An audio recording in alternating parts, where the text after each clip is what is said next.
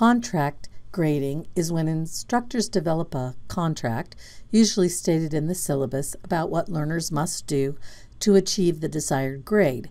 Normally, this includes things like writing papers, completing projects, taking quizzes or exams, and so on.